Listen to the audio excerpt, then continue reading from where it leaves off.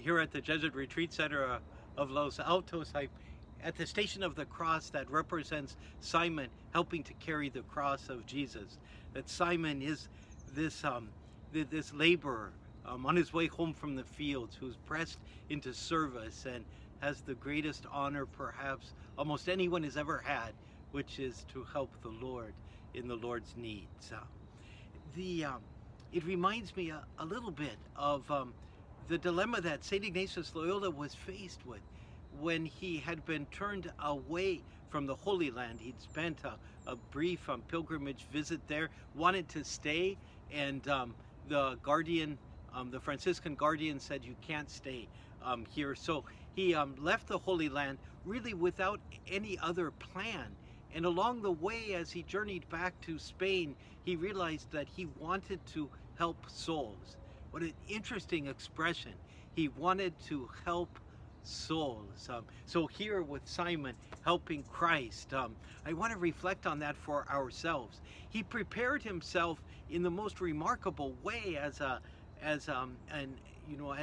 middle-aged, almost middle-aged man, or certainly a man in full adulthood. He sat in classes with children to learn Latin, because he knew that if he was going to help souls, he probably needed to be ordained a priest. So he began from scratch, if you will, to study, and eventually advanced into and was ordained. But he was always, I think, probably the oldest person by far in his classes. But yet his desire to help souls had him reach out to the other students. Once he got into the universities, and began to guide them, even though he was this old man sitting next to them, began guiding them in the ways of faith, helping them to experience some of the things that he had experienced from his conversion. And he helped them to experience it precisely by crafting exercises, ways of praying, ways of reflecting that had the capacity to duplicate in them some of the most profound insights and experiences of God that he himself had undergone. He wanted to help souls. That should be a goal for all of us.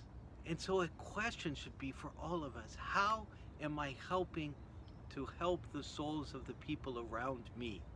Certainly by good example, but are there other ways? Inviting people to participate, perhaps in the church, consoling them when they are in need and in sorrow, trying to lift up, if we can, the best way to live, a morality that's holy and pure, counseling people when it seems that they may in one way or another be headed in the wrong direction, and supporting them as best we can when they make changes in their lives that are really good and important.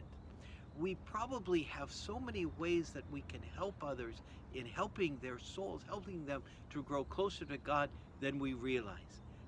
And when we do that, we are like Simon, helping Christ to be alive in the hearts of so many wonderful people around us. So ask the Lord, as St Ignatius did, how can I help souls?